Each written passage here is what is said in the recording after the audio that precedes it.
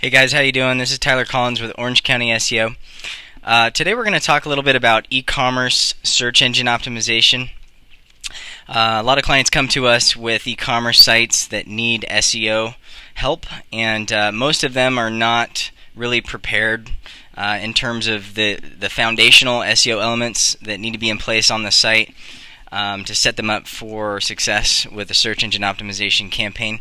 So we're going to go through a lot of basic and some advanced tactics for optimizing your site for performance. So the first mission critical aspect of having a successful e-commerce site is choosing the right e-commerce platform. Most platforms don't come pre-built with SEO features in place.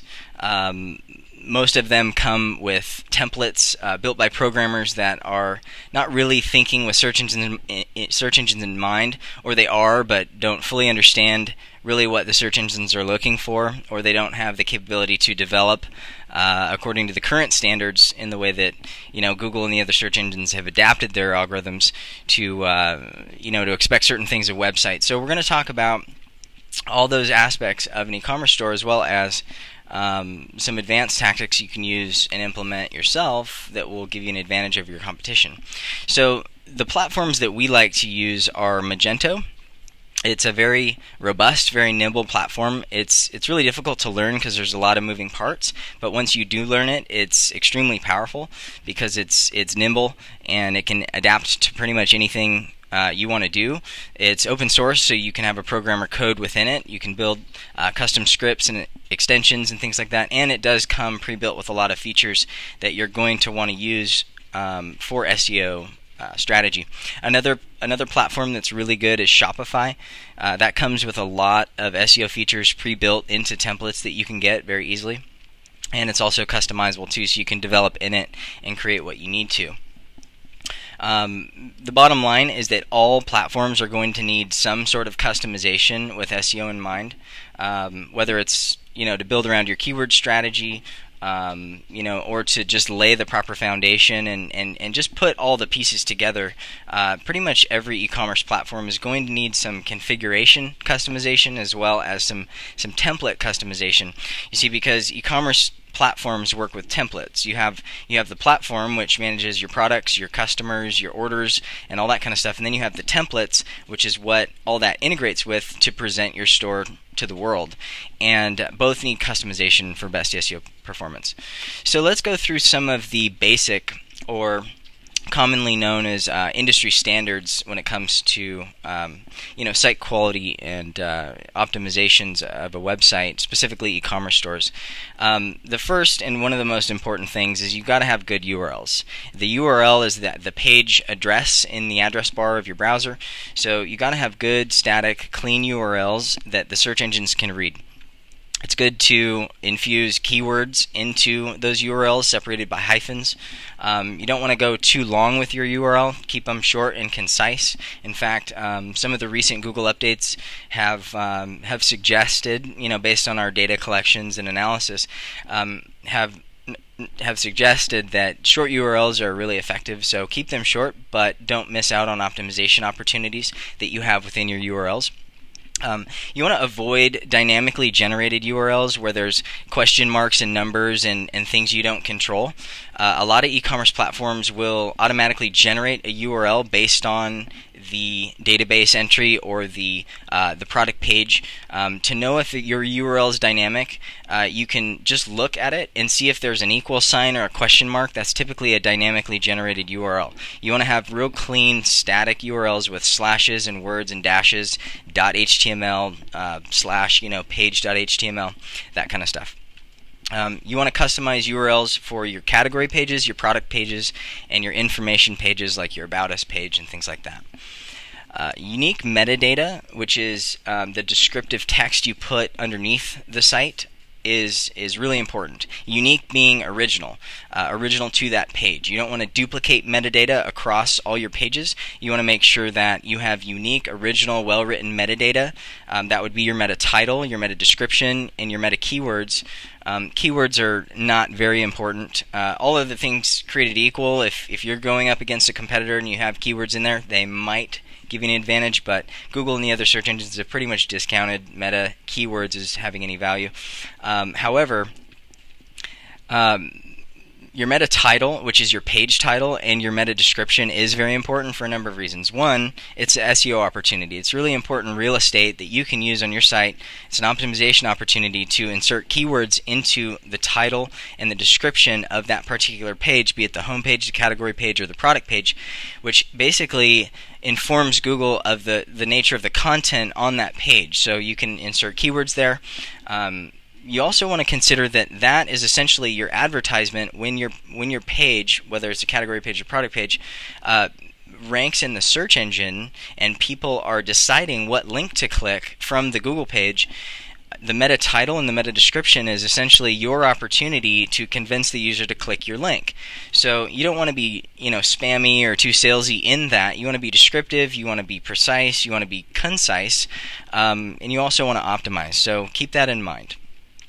So take the time to write out your meta titles and your meta descriptions for all your pages on your site. Don't be lazy. Don't get in the habit of letting the system build the metadata for you. Don't not have metadata, and definitely don't have duplicate metadata. That'll actually count against you when it comes to search engine optimization. Google and the other engines do not like to see duplicate metadata. You're essentially cloning content throughout your site, and you're not adding any descriptive information for them. So embrace what they've asked for and create unique metadata for all your pages. The main navigation on your site is really important. These are the links that allow the users to click through to different pages on your site. The main navigation is typically what you see underneath the header image or the header logo. The main categories of your pages, you have different product categories for all the different products you have on your site. That would typically be your main navigation.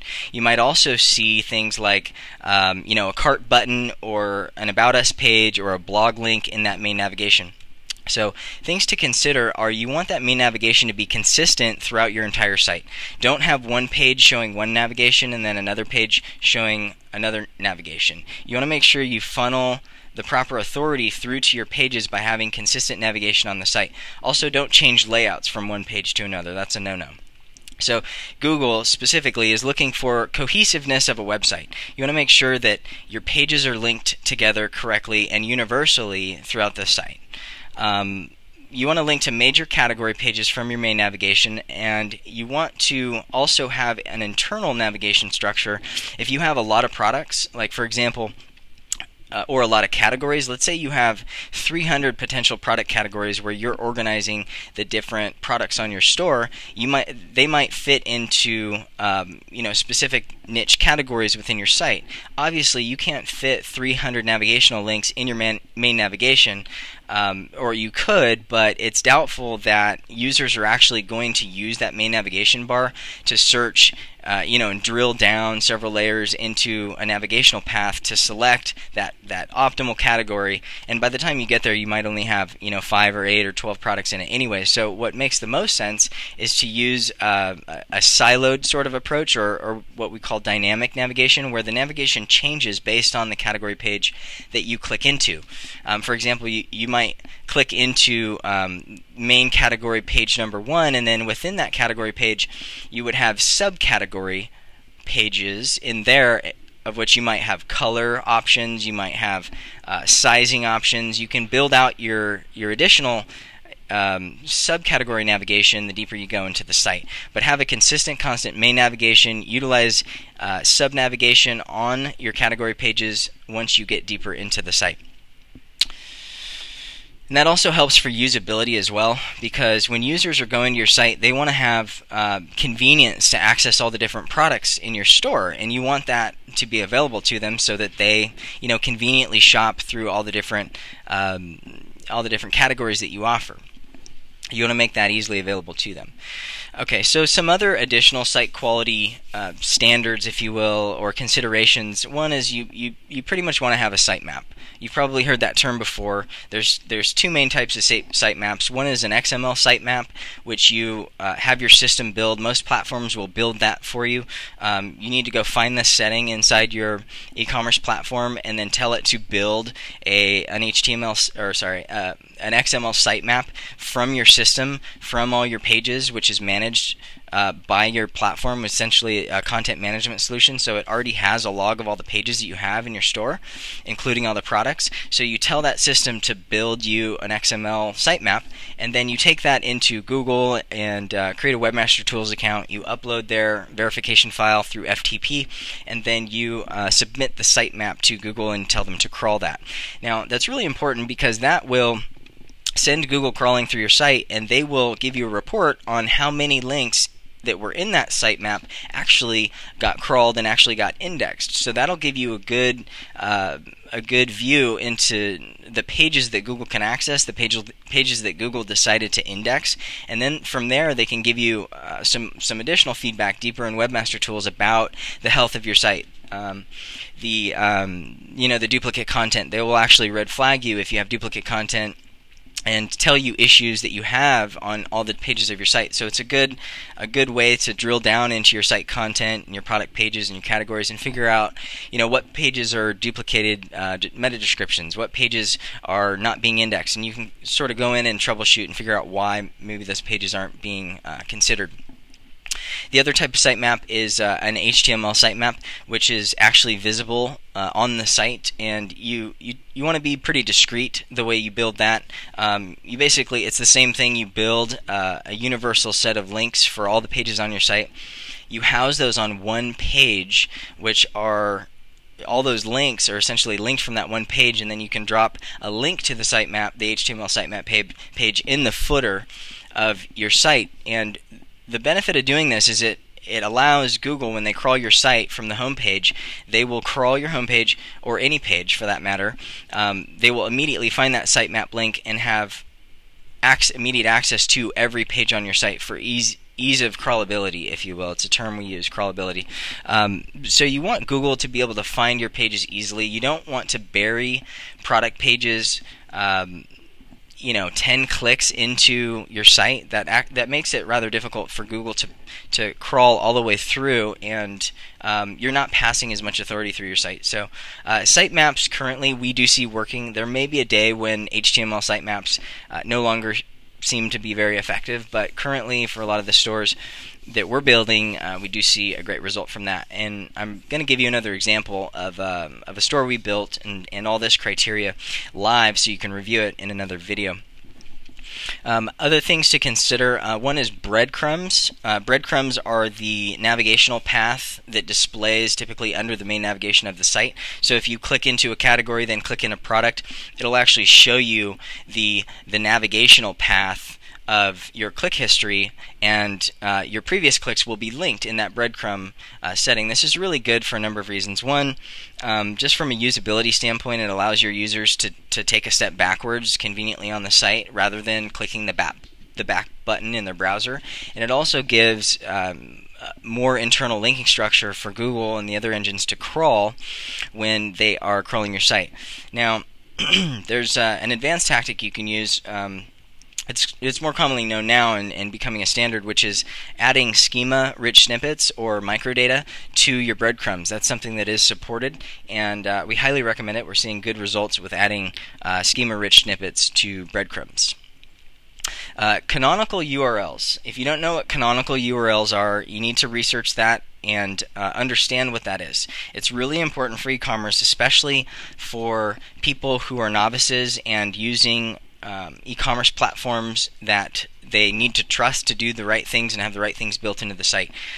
Canonical URLs are essentially a way to tag an official or best page of a set of pages when there are essentially duplicate of the same page. For example, with e-commerce, sometimes you'll have a product that will fit in, that will be appropriately categorized in multiple product categories.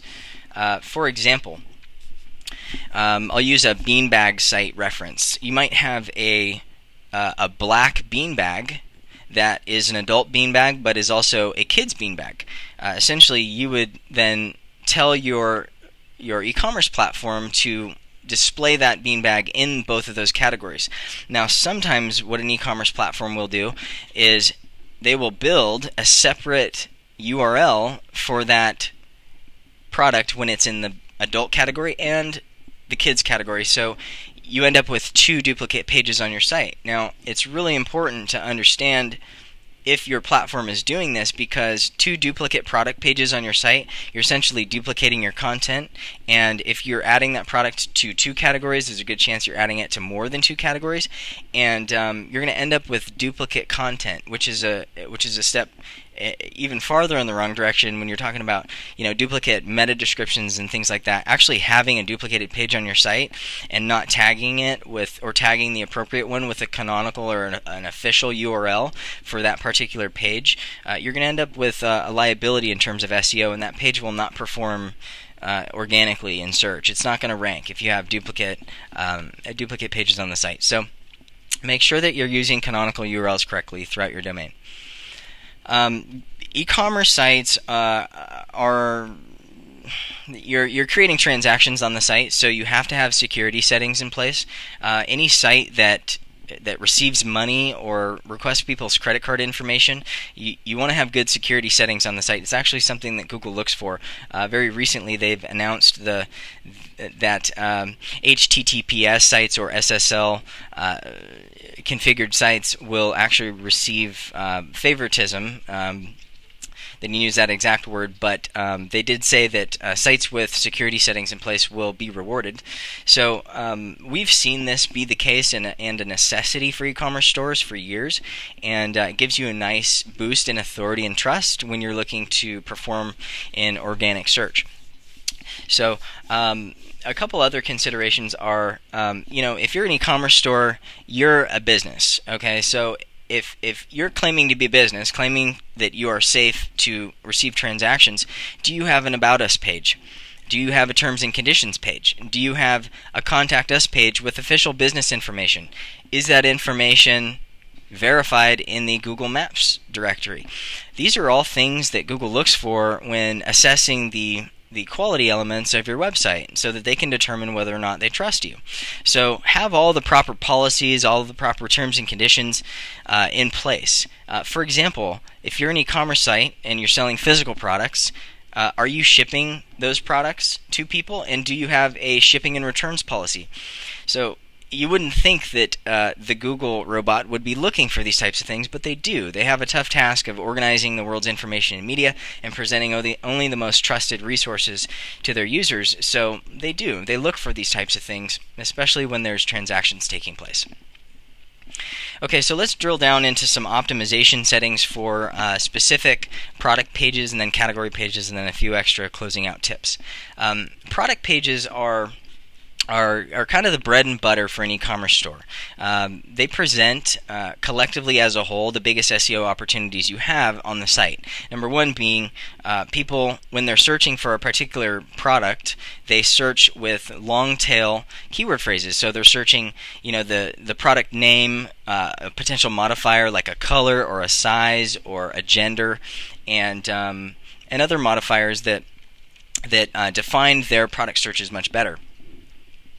Most people go to the search engine, they type in something broad, then they modify their search, typing something with a modifier like a size, and then continue to modify their search until they find the right, essentially, product page where they can review the product that they were looking to purchase.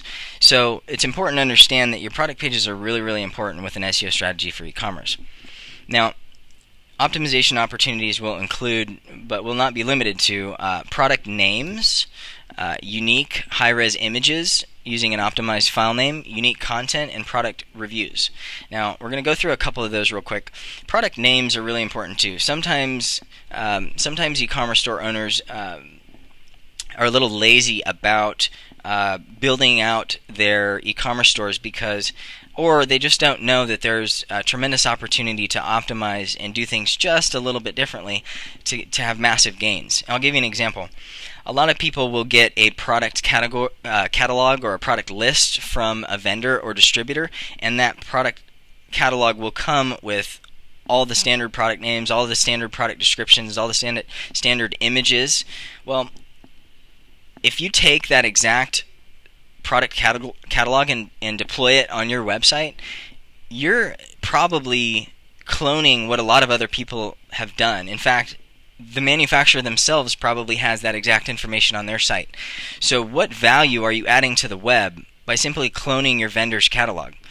Not much. And Google can see whether or not that content, that name, that description, that image was found on your site first, your manufacturer's site first, or a competitor's site first. In a lot of cases, you're using the same vendor as a competitor. So how do you separate yourself from the rest? How do you actually sell the same products and add value to the web and get recognition from Google and also users? Well, one thing you can do is you can optimize your product names. You can insert keywords in there. You can add some copywriting in there. You can turn them into much sexier headlines, much more persuasive text. There's a lot that you can do with the product name itself to accomplish SEO goals as well as conversion goals. So keep that in mind and make sure that when you're optimizing your site, you fully understand your keyword opportunities. Obviously, you don't want to build category pages and product pages and build out your entire site and all the content without understanding where your keyword opportunities are. So use some tools. Use the Google tool or have an SEO professional provide you a keyword research report when building out a site so that you understand exactly what keywords to optimize for every product that you have in your store. The images thing, that's a tricky one. A lot of times people don't know how what do I do? I was given these images. They're what I'm approved to sell. These are the images that I'm allowed to use. It's vendor criteria, whatever. Well, there's a lot of tricks you can do for that if it makes sense and your product still displays correctly by flipping the image horizontally using a Photoshop tool or some other image management tool. That'll actually bypass the duplicate image criteria. You can also add borders and watermarks and things like that. A watermark will typically not allow you to pass a duplicate content filter, but so get creative with your images. The best case scenario is you take 100% unique original images for all the products you're selling in your store, images that were never found before on the internet. That is the type of stuff that Google's looking for. And I say Google, I mean all the other search engines, but if you optimize for Google, you're going to win on all the other platforms. So focus on them; they're the toughest, and most people use Google. So images are really important. They are considered content. If you have duplicate images on your site, you will get a duplicate image or a duplicate content penalty. Your Panda score will go down. This has a lot to do with Panda, which is the site quality algorithm. It's quality control. It looks to reward sites with quality standards in place. Okay, so other product page opportunities are content.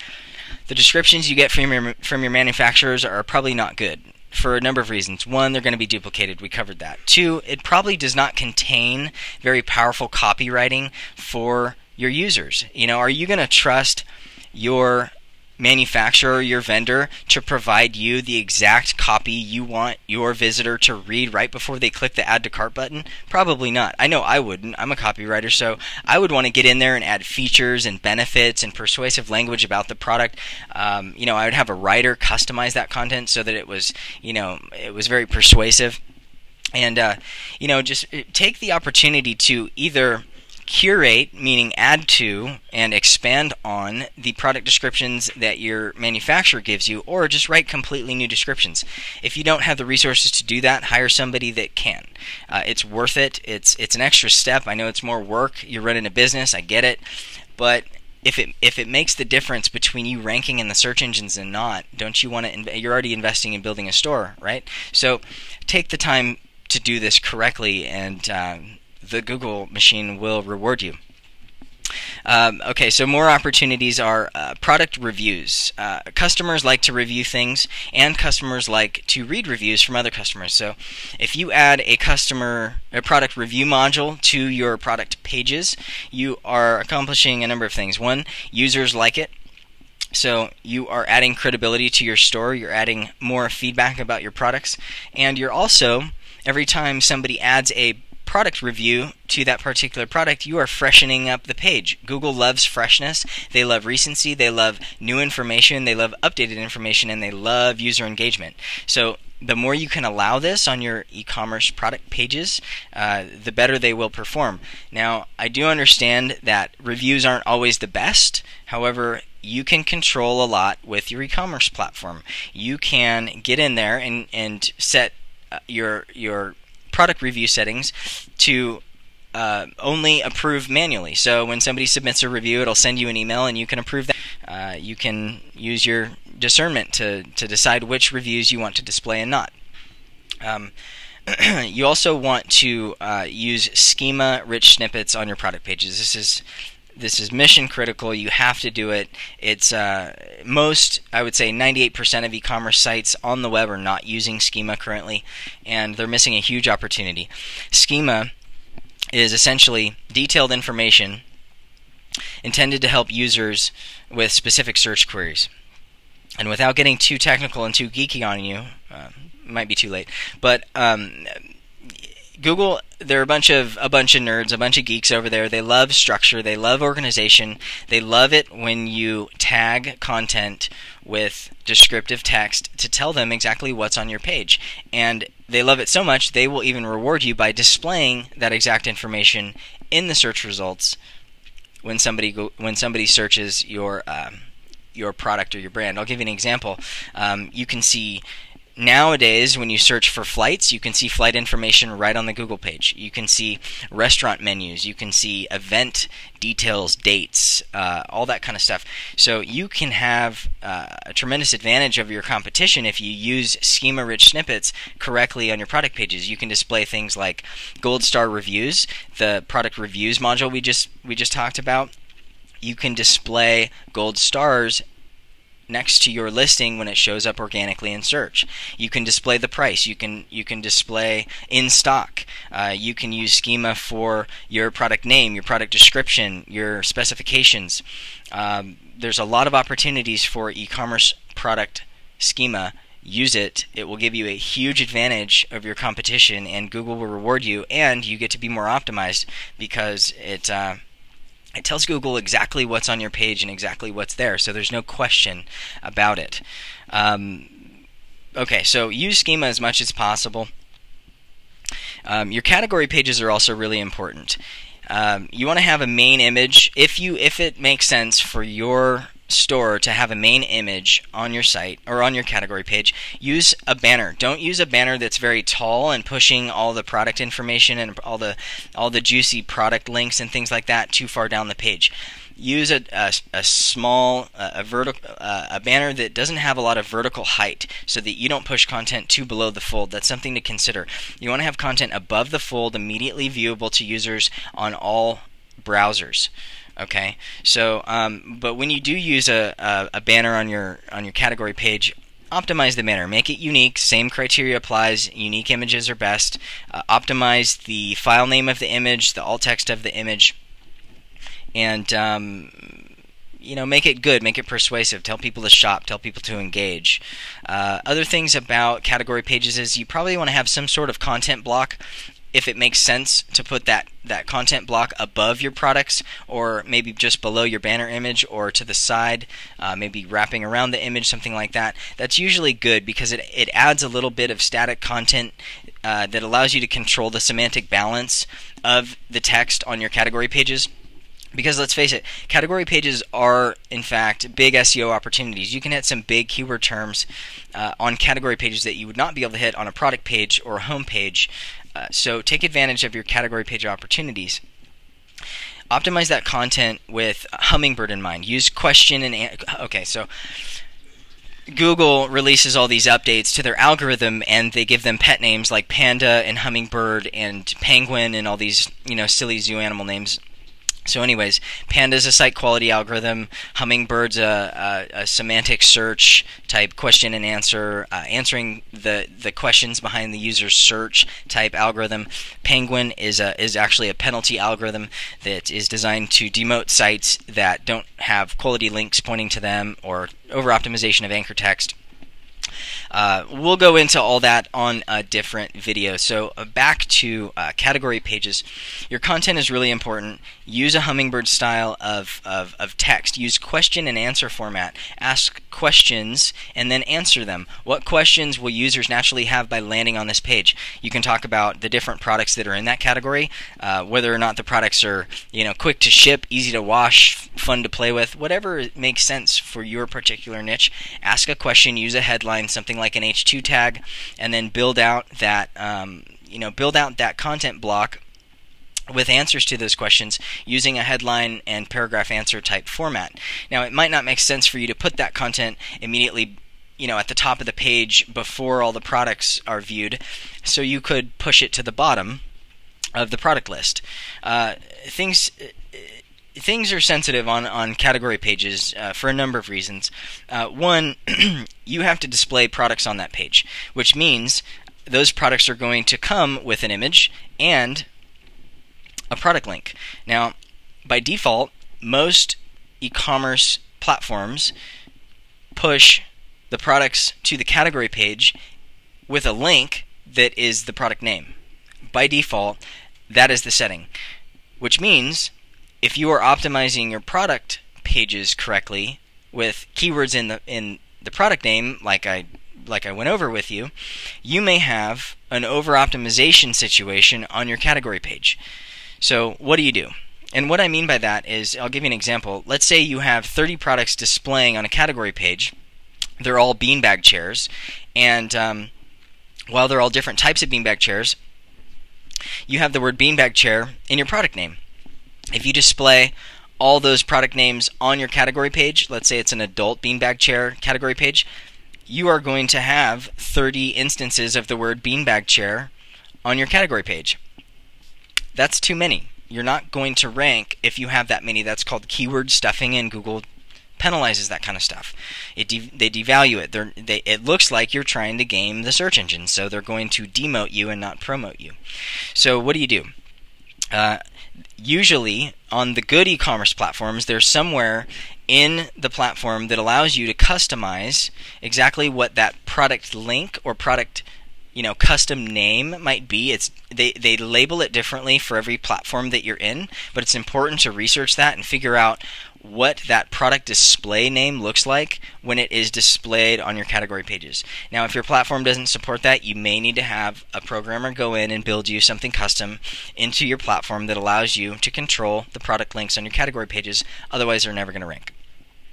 Product images are also important. If you're using alt text on your product pages, you need to try and not use that or not be redundant with that on your category pages as well. I'll give you an example. If you stuff the word beanbag chair blue, beanbag chair red, beanbag chair green, beanbag chair black in all the alt text of your category page thumbnails, right? Because it's not the full product picture. If all those thumbnails have a very similar or very redundant keyword optimized alt text, that's a red flag too. You gotta watch out for that. So this is a combination of knowing what to optimize for and knowing how not to destroy your rankings in the process. It's very sensitive. Google makes it really fun for us SEO people. Another thing is avoid duplicate product lists. Don't create multiple categories that have the same product list that display the same. That you're going to run into a duplicate content issue there. One way you might work around that, if you need to display the same products in two different categories, is by using a content block either above or below that product list. So things to watch out for. Other recommendations would be adding social share features to your product pages.